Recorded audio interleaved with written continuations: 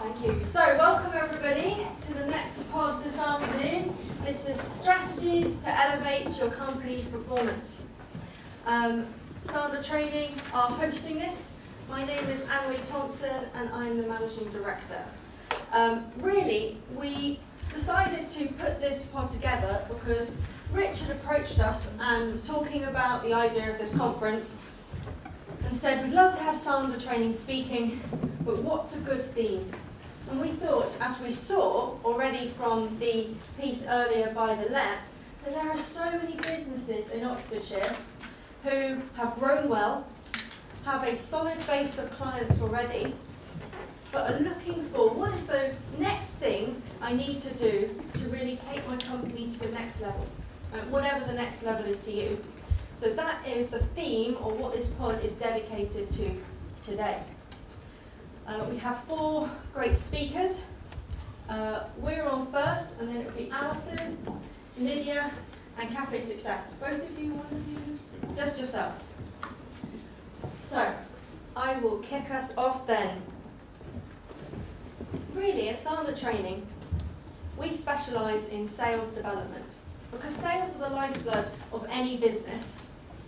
We know that we always need to get new business in, and if we think we're fine, we're just happy where we are, it tends to mean we're shrinking, we just haven't found out yet. So I'm going to start with a Sandler rule, is you can't sell anything to anyone, they must discover they want it. Everybody think for a second, the last time you were a buyer and you had a salesperson in front of you and they did the hard sell. Typically, if we bought from them, it was because they had something we really wanted, rather than because of the pressure they put on us as a salesperson. Fair? Yeah, see some nods around there. Because it really doesn't work. We have to look at, particularly if we're business to business, we have to look at what is that consultative approach to growing our business. And Sandler have been in the UK now for 13 years. We have 28 offices, and we work with thousands of salespeople every week, and hundreds of business owners in Oxfordshire alone every week. So I've seen it all. And there really are 5 reasons, no matter what your industry is, 5 main reasons why we don't close business when we think we should. So picture for a second, in your mind, the last deal you didn't win. I know we'd like to say we win them all, but we don't. You know, not every prospect deserves to be our client. So picture in there the last deal we didn't win, whatever it was. And it's likely we didn't win it for one of these 5 reasons. Either the prospect was not set up to make a decision. They thought we were just sitting down for a cup of coffee to find out more about what you do. You thought we were talking about serious business and signing a contract at the end. Often, the salesperson is more focused on themselves than the prospect. Not because they're bad people, salespeople, I love salespeople, but actually because they love what they do. They got excited about the technical aspects of what it is they were selling and talked about it too much and didn't get the business. Third reason was they sounded the same as the competition. Another Sandler rule we have is if you look like, sound like, act like every other salesperson calling upon your prospect, how will you be treated? Just like everybody else. And then 2 others here. Budget was unknown, or the decision process was misunderstood. Now, obviously not the people in this room, but perhaps if it was someone else in our team we're thinking of, and that's why we lost the business, these 2 can kill us. We didn't really ask what the budget was. We did a kind of guessing game. The buyer said, budget is no problem. And we thought, yes. And then we got to the end and it decided that it actually was a big problem. or the decision process is misunderstood, and that's code, I'm being nice there, that's probably code for we didn't really bother to ask the questions as to who makes the decision. We made some assumptions there. So loosely, when we lose a piece of business, our deal, it's because of one of these. And the reason this is a problem is they tend to come up at the end.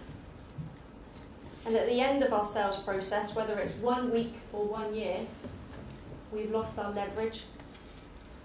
They've got everything they need from us, and we're left with nothing. Now, most of you should have a handout like so. Anybody not got one? I've got some here. Just stick your hand up. There's a few here coming back. Oh, thank you. There's some here. So hand up your hand. Got them. Most of you will do. You know, this is really to get the little grey cells working. It's after lunch, I understand, guys. So what we've got here is we've got a very difficult exam, actually. We've got the numbers 1 to 100, randomly distributed. And you're all pretty smart here, I can tell. So I'm going to give you 30 seconds, and we're going to see who can get to the highest number, because you've got to cross them out in order, so find one, cross it out, then two, etc. And we're going to see who can get the highest. When I say go, I can see some pens going. That would be called cheating. Okay, ready? So, ready, steady, go.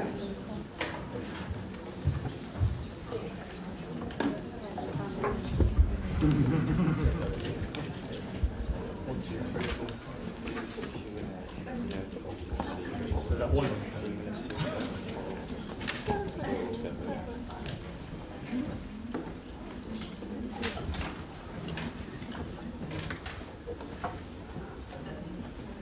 Two, one, and stop.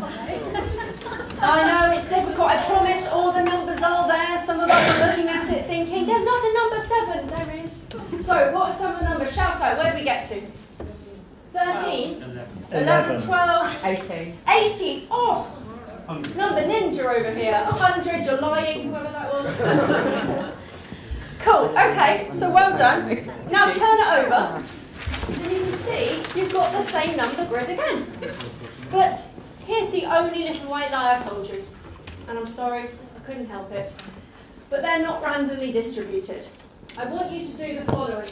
Put this quadrant up. So between the 61 and 14 going down, and the 41 and the 63 going across. And then here's how it works. 1 top left, 2 top right, 3 bottom left, 4 bottom right, and you'll continue. 5 will be top left, 6, 7, 8, so on. Everyone see that? 30 seconds, let's see where we get to this time, go.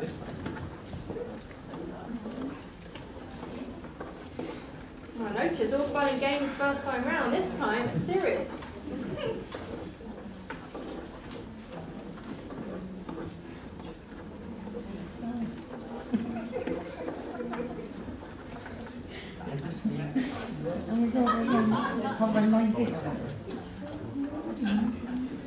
What are you on?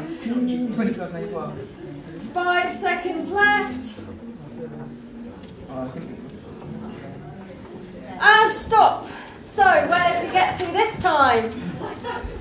18. 18, 24, 25. Anybody higher than 25? Oh, this is up here. So, at 25, I've got a prize for you here. We actually wrote a couple of books last year, and here's one of ours. I'm the only one that bloody buys them, to be honest. Please enjoy that, no problems. So, why did we get higher the second time round? There was a pattern, yeah? Is it fair to say we had a system in place? So that meant that instead of having to randomly scan over the whole thing, we managed to bring it down into the pattern of, right, I'm looking in this area and now this area. And the point of this is having a process or a system in place makes us more effective with our time and gets us predictable results. Yeah? So the first thing to take away from today is when it comes to sales, oh, by the way, in your business, because you're professional services, you don't call it sales, you call it client acquisition or business development, same thing. And just growing our business, whatever that means. First thing we need to do then is have a system. Because in our businesses, we're likely to have a system for everything else, but not a system for sales. We just go, well, the lead comes in and I follow it up. That's not a system.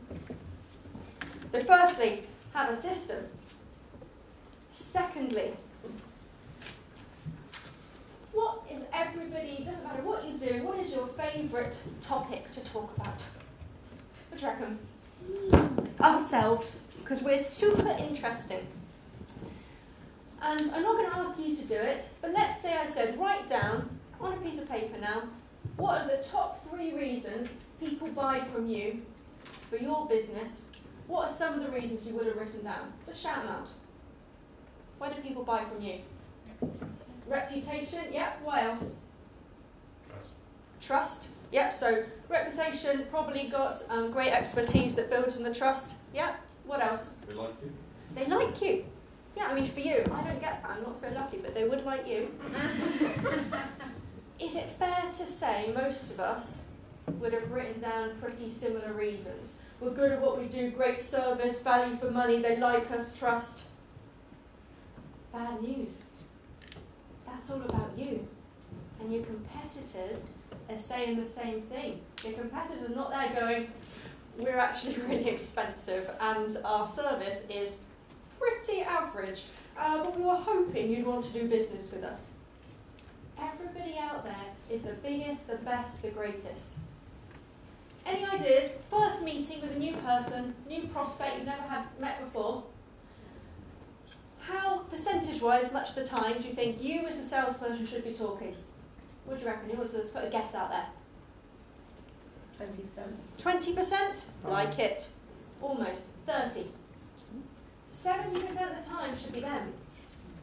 However, particularly if you sell anything technical, we get caught down the rabbit warrant of talking about what we do, and then we realise the meeting's over and they've just said, yeah, we're interested in what you do. So the second thing after have a process is make sure your process is prospect focused. They should be talking. Sales is not a whole lot more complicated than put something in strong to start with, shut up in the middle and end well. Because the next thing is any meeting you have, you should be able to timeline out like this for a process. Yeah, you should go, when I have a meeting of this size, we always end in these next steps. It always takes this long. And I get it, we don't want to. Because we say things like, well, everything's different in my business, which by the way is code for, I have no idea what a sales process is, and I'm hoping no one asks. It also stops excuses. Because this is an excuse, by the way. They were going to buy this month, but they didn't quite get round to it, so next month it's definitely going to come in. That's an excuse for you or your salespeople saying, I didn't do what I was supposed to this time. Fingers crossed it comes in. And that's hope selling, which is like throw enough at the wall, hoping some of it will stick. So, in summary, you need to make sure you have your process written down so you can map out like so. Any process you have needs to be focused on them, not on yourself. This might mean rewriting your marketing literature, I know. And lastly, one of my favourite quotes. If everything seems to be going fine, you're just not going fast enough. So, perhaps look at it and think everything's in order as it should be. I'm going to say your goals aren't big enough, you're not reaching high enough, you can do better.